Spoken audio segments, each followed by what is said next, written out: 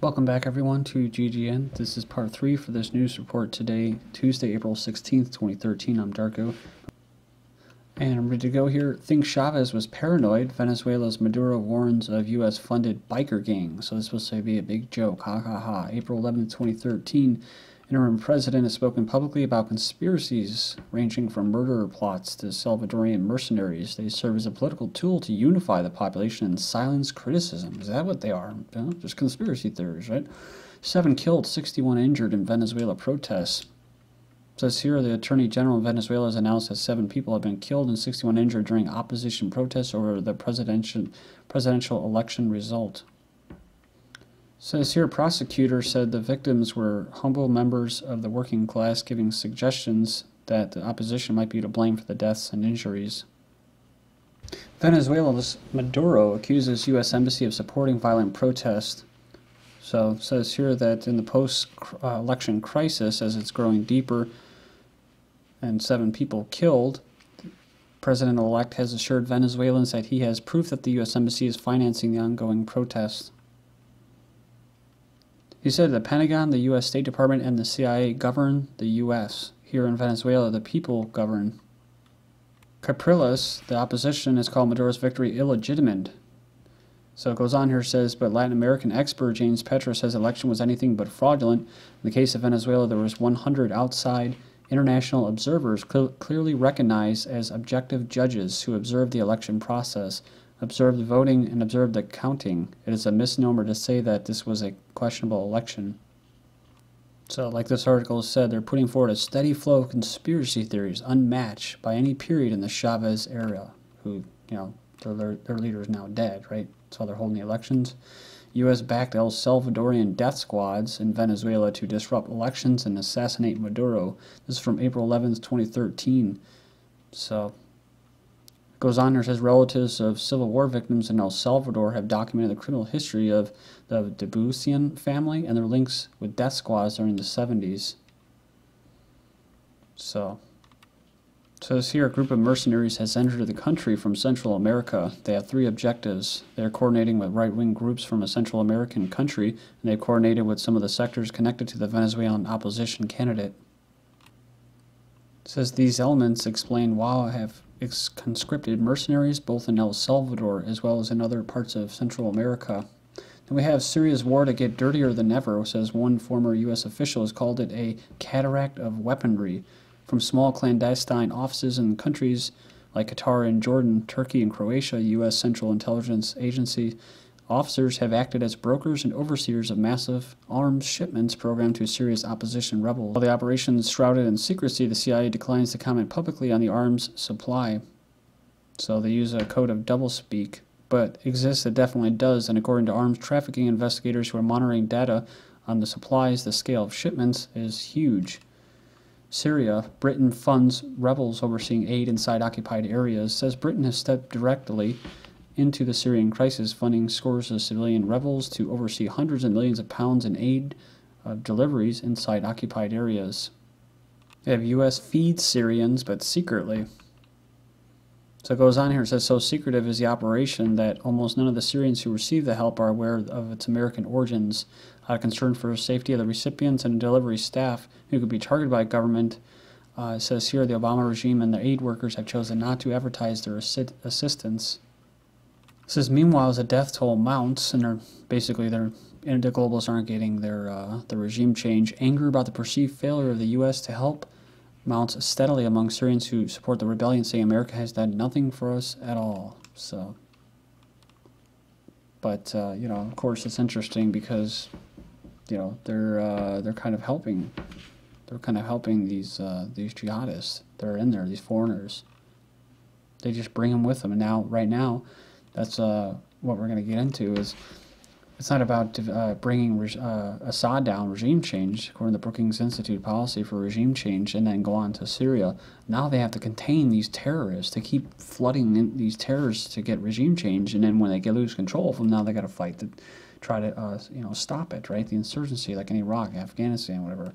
So it says here that Jordan has agreed to spearhead a Saudi-led push to arm rebel groups throughout its borders in southern Syria in a move that coincides with the transfer from Riyadh to Amman of more than $1 billion. So it's a significant change for Jordan from a policy of trying to contain the spillover threat posed by the invasion of Syria across its border to one of actively aiming to end it before it engulfs the cash-strapped kingdom. A push to defeat al-Qaeda rather than an outright bid to oust Syria's leader is Jordan's driving force. This news coincides with my argument that Obama's policy in Syria long ago abandoned any effort to oust the Assad regime and is instead geared towards containing and undermining the rise of al-Qaeda militants among the rebel opposition. So yeah, when these people say, you know, why won't you help us? America has done nothing for us. Well, the thing is they want to see them go boots on the ground. Well, I can tell you, at least from what I've read, is that the White House has no intentions of having a military force on the ground. They may have small contingencies of clandestines and operatives, and maybe there's SIS from the UK, but for the most part, they don't plan on doing that because they plan on using jihadists and foreign terrorists, mostly of Sunni, Wahhabis, and that they want to use them. But they need to be able to contain them. They're getting out of control. So Syrian forces kill more militants and seize arms. So I guess the reports that are coming out are that the Syrian government have basically cleared out a lot of these terrorists and recaptured bases in the north of Syria. The Syrian army says it's killed more foreign-sponsored militants and seized their weapons during an operation across the country. It says in addition, the Syrian armed forces captured many machine guns, sniper rifles, rocket launchers, handmade rockets, mortar shells, and anti-tank missiles. So they've also seized 4 cars carrying caches of weapons in the northwestern governorate of Idlib. They dismantled 5 Turkish-made anti-armor mines, also capturing explosives.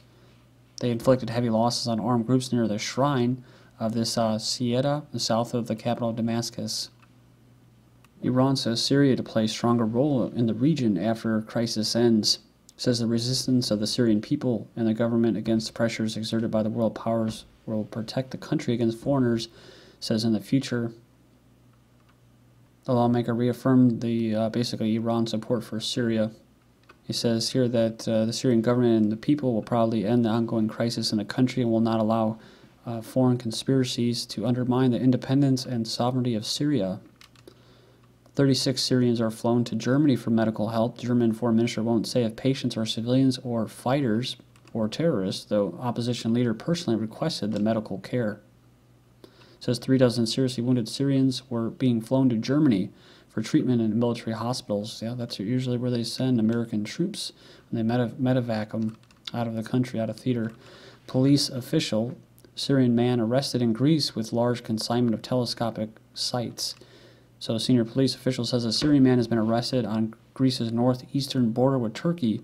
Turkey, the distributor of these weapons to terrorists, with a large batch of telescopic sights for rifles and shoulder-fire rocket launchers.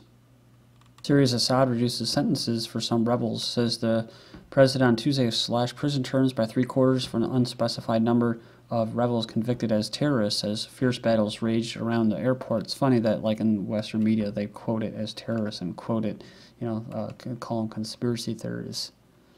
But over there, it's truth for them, right?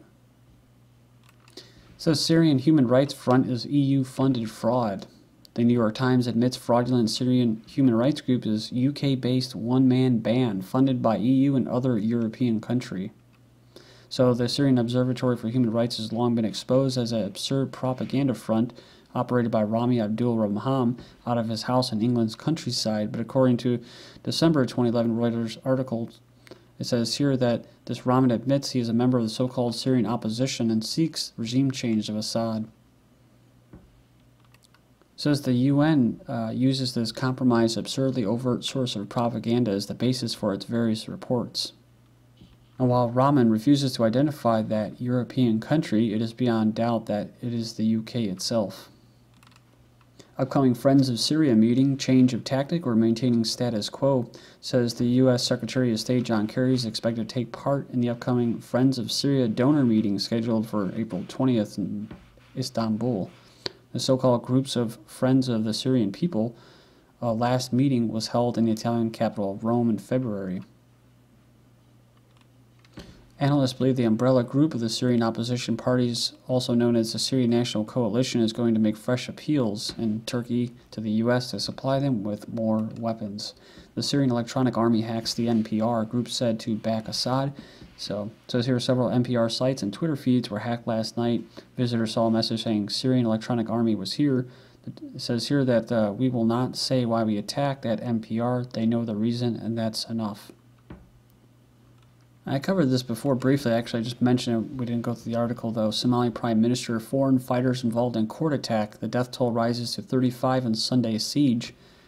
It goes on here and it says members of parliament are now putting the overall death at 35. The officials say the toll could rise further. So it was an unusually large attack from al-Shabaab, which claimed credit for the incident. But it says here, Prime Minister says several experienced foreign fighters were believed to have been involved.